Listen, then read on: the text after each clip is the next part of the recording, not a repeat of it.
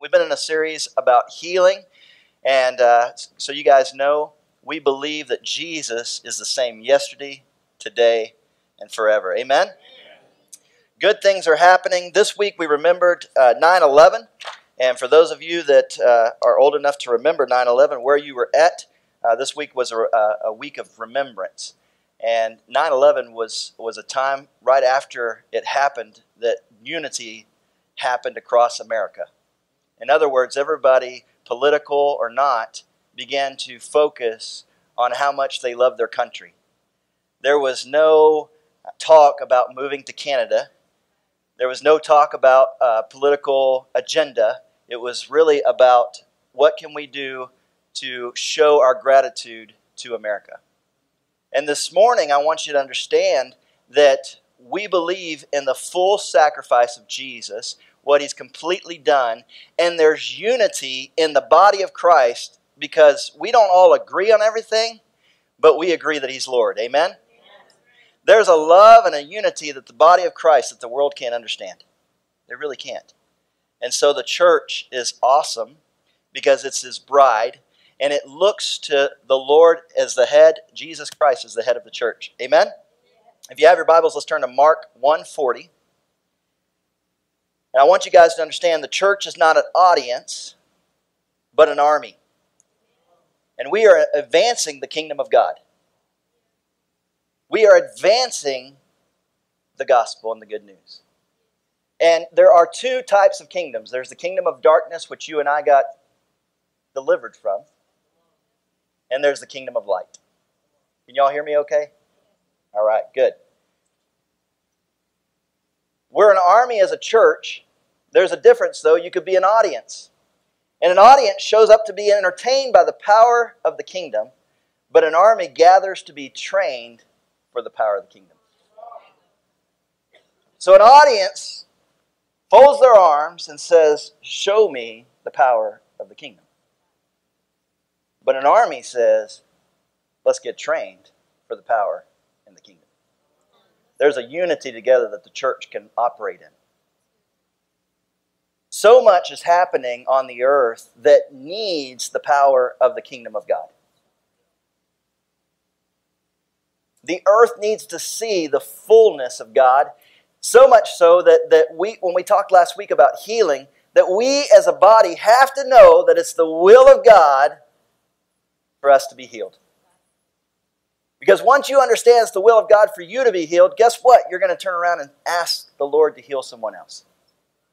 And the kingdom of God is being advanced. The things that the enemy has been stealing from people over and over again gets bought back, taken back as the kingdom of God advances. This is the good news. You and I get to be a part of an army. Mark 1:40, Jesus is bringing the kingdom of God with him on the earth. This is before he died on the cross and before you and I became new creations and part of his kingdom. He gave us the responsibility, but before this, he was the absolute will of the Father. Jesus said, if you've seen me, you've seen the Father. Right? So Mark 1:40, a man with leprosy came and knelt in front of Jesus, begging to be healed. If you are willing, you can heal me and make me clean, he said. I'm just going to pray. So Father, I just thank you. Lord, I thank you, Lord, this morning that the word of healing is here. The opportunity for healing, God, is now. And Father, we thank you that it's beginning to set, the faith is rising up. And Lord, I just thank you, we set our eyes on you. In Jesus' name we pray. Amen.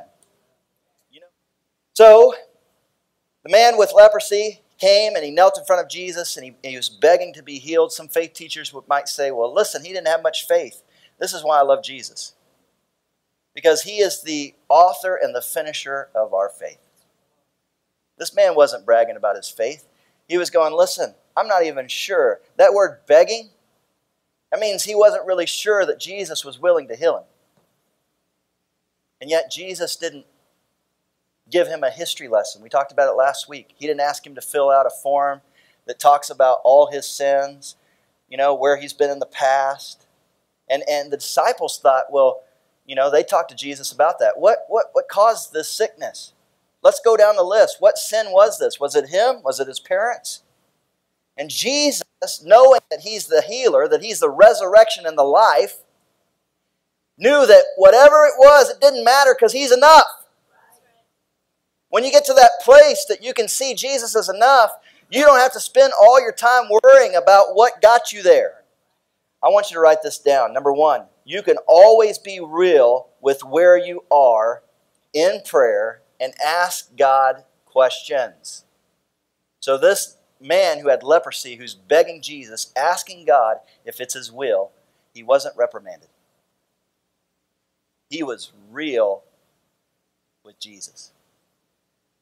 Growing up, I went to a church. After I got married, there was a church where a pastor, I'd never been to a church where the pastor changed his voice when he prayed. I'd never heard that before. Maybe you've been in churches where the pastor changes his voice, but it went like this. It was like he would talk and he'd be preaching and he'd say, Mark says a man with leprosy came and knelt, and then he'd say, let's pray. Oh God, we come today. And it freaked me out at first. I looked around the room like, is anybody seeing this?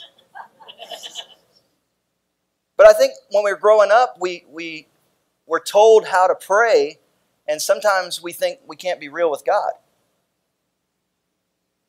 And so I appreciate my parents instilling that in me, that, listen, you can tell God anything. You can tell him anything. And this is what this leper did. He came to God and he said, listen, I'm begging you. I don't even know if it's your will to heal me. If that's where you're at this morning, you're not even sure if it's will, tell him. What we talked about last week, you got to ask the Lord, because he's got to speak to you. I can tell you it's his will, but I want you to hear it for yourself. He's constantly supplying. What he's supplying is hope. See, the man needed a change in his heart. Maybe he had had leprosy so much that he was, in that time, he would have been pushed out of the community. So he would have been told no a lot. See, hope begins to be deferred when you keep hearing no. Keep hearing no.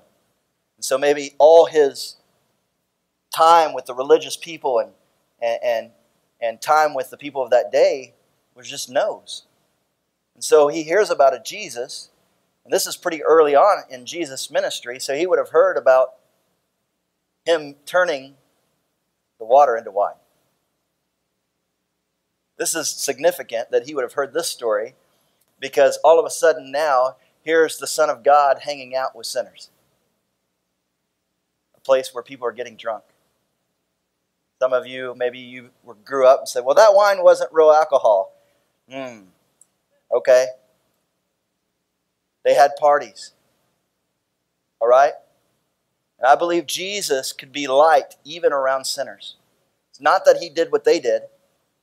It's that he hung around them because he knew the power inside of him was greater than the darkness in them. And so this man who knew his past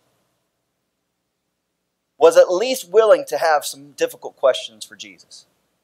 I mean, at least he was willing to be real, because he heard that this guy hangs out with sinners. And so he does. He asks him, are you willing? And look what Jesus says. 41, Jesus is moved with compassion, and Jesus reached out and touched him. I am willing. Today, this morning, Jesus is always full of compassion towards you. Wherever you're at in your walk with the Lord, maybe you go, I don't know how much faith I have. Listen, start the conversation. He is the author and the finisher of your faith. We're not here to measure faith. We're here to measure how big our Jesus is. Amen? That's why we gather together, is to remind ourselves. He said, be healed. Verse 42, instantly the leprosy disappeared and the man was healed. Then Jesus sent him on his way with a stern warning. Now this is funny. I find this funny because as a parent, sometimes you tell your kids to do something, they don't do it. Now I know you guys have perfect kids, and my kids are very obedient now, but when they were little, sometimes they didn't always do what they were told to do. That was a long time ago. That doesn't happen now. 44, he says, don't tell anyone about this. Instead, go to the priest, let him examine you, and take along the offering required in the law of Moses for those who have been healed of leprosy. This will be a public testimony that you have been cleansed. Now watch this. But the man went and spread the word, proclaiming to everyone what had happened. This is the Bible being real. This is the Son of God, Jesus, saying, hey, listen, I just healed you. I got one instruction. It's like the doctor going, hey, listen, I know the surgery went great. We removed the cancer. But there's just one thing I need you to do. And you'd be like, nah, doc, I got this. We're good. Jesus just healed him. You'd think he would go, okay, whatever you say.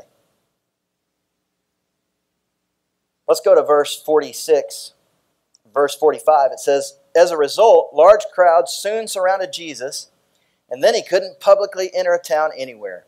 So he had to stay out in the secluded places. But people from everywhere kept coming to him. Now I want you to understand that this man made a mistake. He was disobedient, but God still drew in the people. Jesus still drew in the people.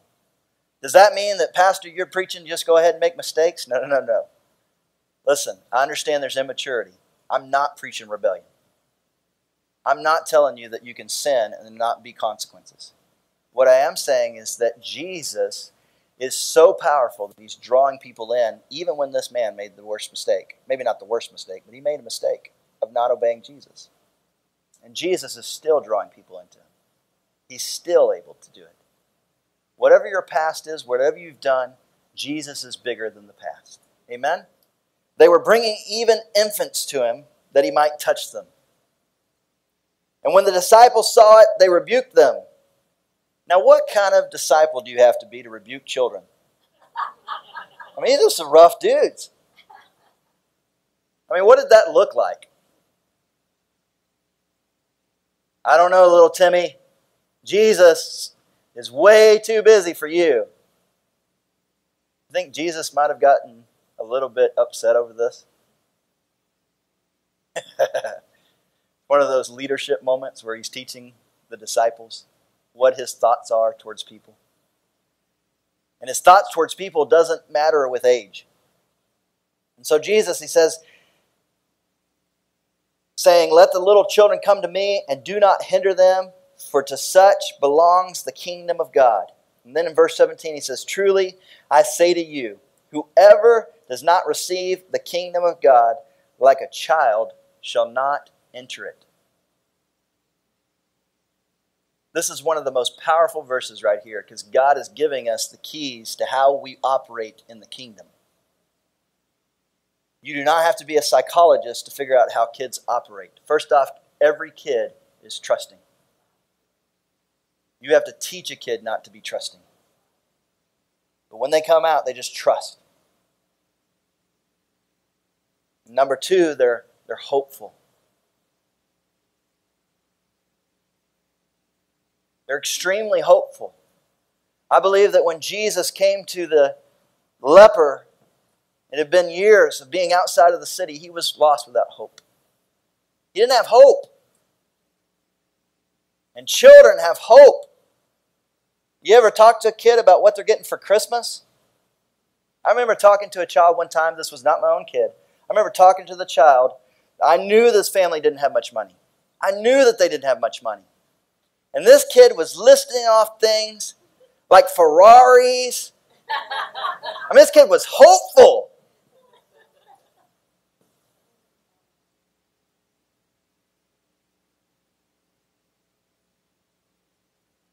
That's what God put in kids. It didn't change. It's not like, oh, kids are different today. Well, yes, how we raise them is different. We might be teaching them fear, but listen, you have to teach it to them. They're not afraid. They're hopeful. So Jesus knew that, and he goes, okay, the kingdom of God, you must become like little children. Some of us we've been hurt. So that trust thing is hard. You say, trust Jesus to heal you. You're like, wait a minute. I've been told no so many times. God says, that's okay. Have a real conversation with me. You don't know that I'm willing. Have that real conversation with me. If you don't trust me, maybe it's an immaturity thing, but at least talk to me about it. At least have that conversation. I'm asking you to bow your head and close your eyes.